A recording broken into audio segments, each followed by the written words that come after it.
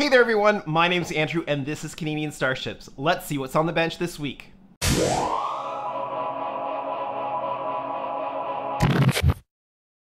This week on the bench, we're going to be continuing the lighting work on the two Enterprise E projects. Now, if you've been interested in the repair project, I want to let you know that that has been completed and it has been sent off to the client. Now, the client is aware that it will never be the same as it was when it first left the shop. And they said that they knew that when they opened it up to repair the electronics.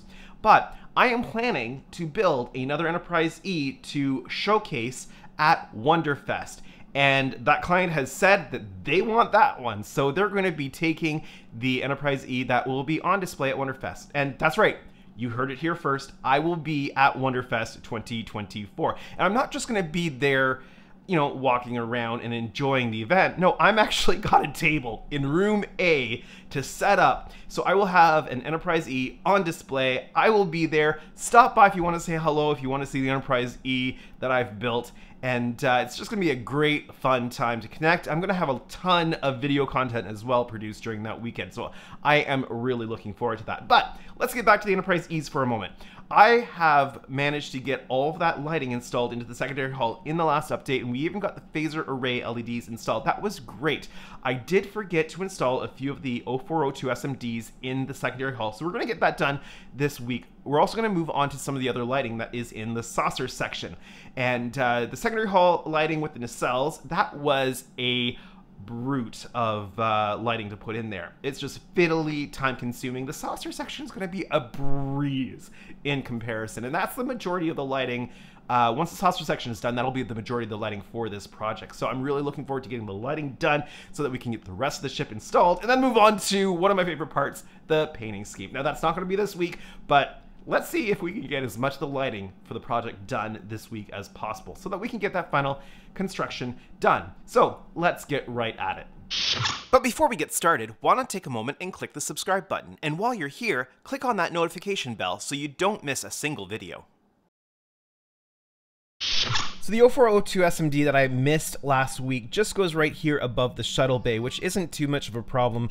I've got lots of space still underneath here where the cover panel goes on to be able to install that SMD there on the bottom. So no harm, no foul, just a little thing I missed last week. I still have 2 additional LEDs to install, but one goes on the neck cover piece and then the other goes on the cover piece that goes on the bottom. So those will be installed directly to those pieces and then will be wired up once those pieces are ready to be installed. And I won't be wiring up the strobe on the bottom here or the light on the back until those get lighted up, because I want to make sure that they all get going to their appropriate places together there. So more to do. I'll get that installed and then we'll move on to some additional lighting on the saucer. Secondary hulls are on their back and I've got the white light installed, the 0402 SMD. The epoxy is curing. I've also had to re-epoxy down the lighting strip on the bottom of this one here. It just popped off of the brace, so the forceps are holding in place. I may also need to re-secure down the brace a little bit. Half of it's just pulled up as I was putting the forceps on to hold it in place. I didn't feel like holding it with my finger for however long it takes for the epoxy to cure. So I'll let all that cure up, and then we'll get on to doing some lighting on the saucer section. With most of the lighting now in on those secondary hulls, we're going to move on to saucer lighting. And the first area we're going to work on are the impulse engines. And to do that, we have to first create a light box for the impulse engines. Now, on the past Enterprise E, I did up a pattern for a light box that perfectly fits where those impulse engines go and is small enough and has enough clearance to fit with the cover, well, the bottom of the saucer on. So I kept that pattern, and what I've done is I've transferred that pattern A and B, A being one side and B being the other, so that they're symmetrical to either side. And I've copied that over to some sheet styrene, just a random piece that's already been used for other items so that I don't waste anything. I'm going to cut these out assemble them together, and then install them into the ship with the LEDs in on this section here. Now those LEDs will be far enough back that that should give enough light diffusion where I don't have to add any extra layers of light diffusion because the lenses will be frosted on the inside. So I'm going to get these cut out, assembled, and we'll get some lighting going on those impulse engines. So here we have 2 sets of impulse engine boxes, one for each side, and they go in like this. I will just have to trim them down on this edge just to make sure that they fit in properly because they do need to be custom fit.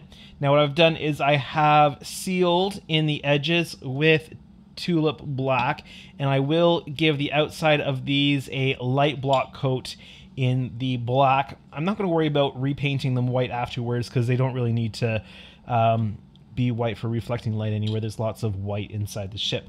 But I will spray paint these black, and then I will individually fit these into either side so that the 2 halves of the saucer go together properly. So they will go in like this, and yeah, they seem to be just a little bit too high. I'll make note of that for next time. I was also thinking that while I'm at it, I should probably do up a 3rd set of these for the other kit that I'm going to be doing for Wonderfest. Since I've got some of the styrene little bits here left over, I could easily do that up.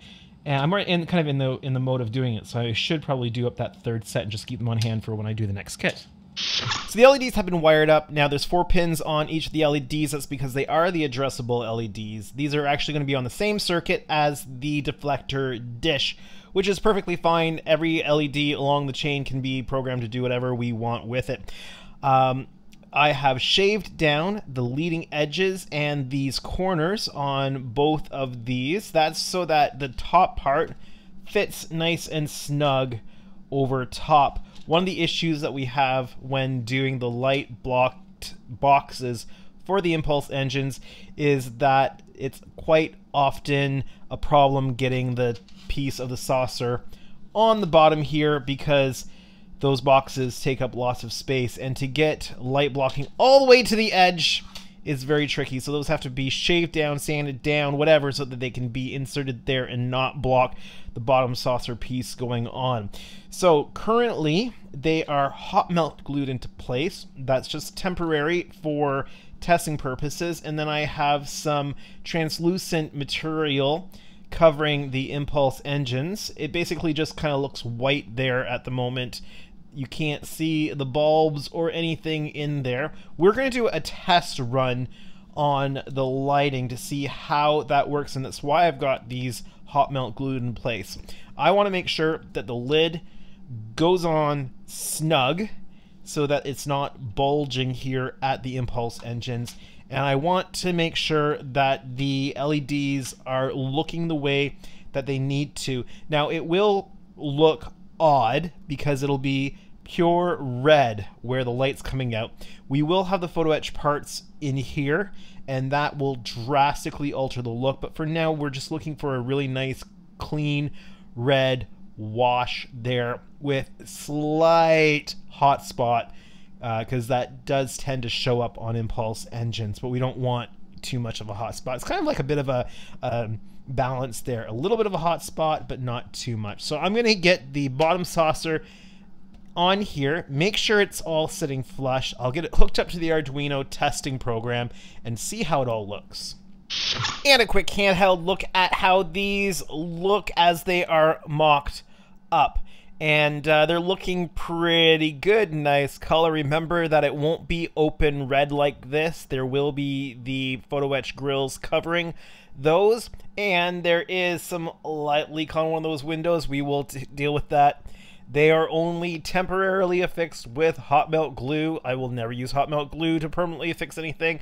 This is just for the lighting test and the fit test to make sure that the saucer closes properly. And I am happy to say that the saucer, let me see if I can do this, does indeed close up nice and tight. So that tells me that those light boxes have been shaved down enough that they are not interfering with how that part sits on.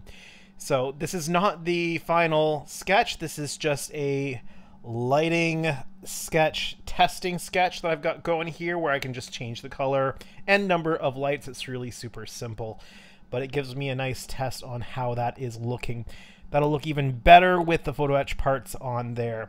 And I just currently have some translucent plastic pieces. I don't know if I will use those permanently or not. They do look quite nice though, so I might just use that material permanently. We'll have to see. But it is looking very nice indeed. And unfortunately, that's going to be all the time I have for this update. When there are little kids in the house, things happen and time gets away from you. But I'm really happy with the way that the impulse engines are looking. I will get those permanently installed very soon on both of the saucer sections. And in the next update, we will be looking at, hopefully, finishing off all of the lighting inside the ship so that we can get final assembly done. That's going to be all of the putty, sanding, all that kind of stuff, priming, and we're going to try to hopefully get to painting this thing very, very soon. That's always one of my favorite parts. Now, if you are interested in perhaps supporting me and my channel, and if you are in the line for a new car and looking electric, one of the ways that you can support me if you happen to buy a Tesla is to use my referral link. I have the link in the description of this video, and I will post it on the About page to my channel as well. I would love for you to support me that way, because when you do that, I get free supercharging miles to help me get to Wonderfest, and you get to save money on your purchase. So it is a win-win both ways.